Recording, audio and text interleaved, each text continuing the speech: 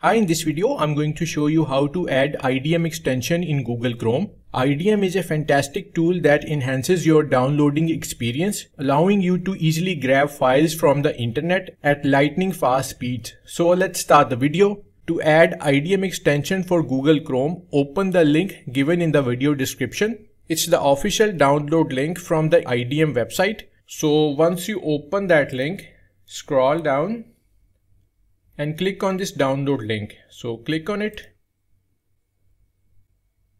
IDM Integration Module from internetdownloadmanager.com. Click on Add to Chrome button. Now click on Add Extension. IDM extension has been installed. It's time to configure it. In Google Chrome browser, click on three dots to open the Chrome menu. Now hover your cursor over extensions and then click on Manage Extensions. Look for IDM Integration Module and click on Details. Here make sure that IDM switch is in on position. Site access should be on all sites and Allow in Incognito should be enabled.